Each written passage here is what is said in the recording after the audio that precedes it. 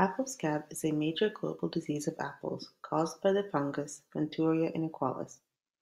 Heavy leaf scab lesions can cause early defoliation, weakening a tree and leading to other diseases. Scab lesions on fruit make them visually unappealing, resulting in significant economic loss. What does apple scab look like?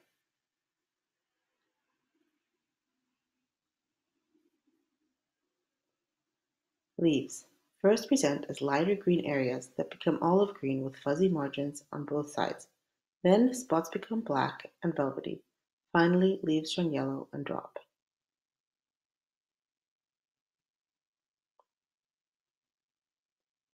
Fruit first look like water-soaked areas that turn into velvety green to olive-brown lesions. They develop into scabby blisters with a distinct margin. Finally, fruit may crack with uneven growth.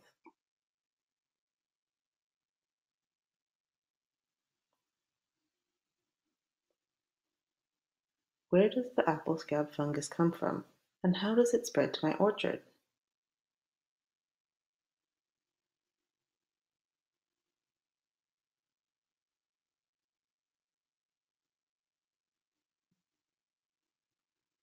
The previous year's defoliated infected leaves and fruit litter in orchards are the source of primary infection in early spring. During winter and early spring,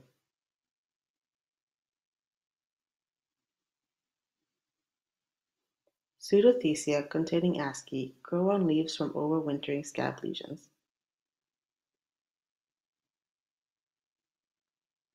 8 ascospores, sexual spores, are produced in asci.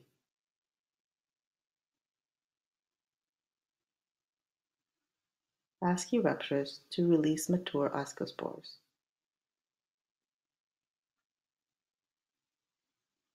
Primary scab infection. Ascospores cause primary infection in early spring on young apple leaves.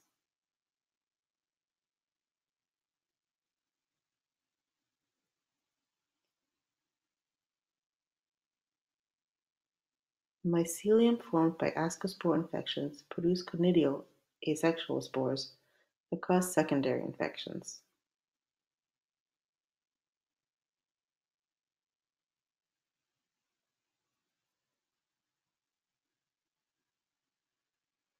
Throughout spring and summer, conidial infections continue to spread disease by producing large numbers of conidia.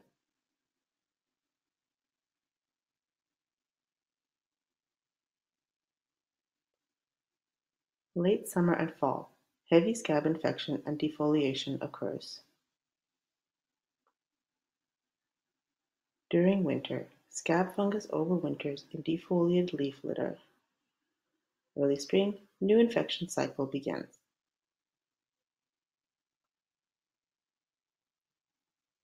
How do I prevent and control apple scab? Plant resistant varieties. Prune for better air movement and sunlight penetration for drying. Remove water sprouts. Remove fallen leaves and have good orchard sanitation in the winter. Spray 5% solution of urea in the autumn to aid leaf breakdown. Shred leaf litter using a flail mower or remove leaf litter by raking, sweeping, or vacuuming. Use fungicides as a. For more information on apple scab, find the article on the website of the American Phytopathological Society, APS. Visit our website at ConLab at Cornell University. For questions and comments, send us an email at mak427@cornell.edu.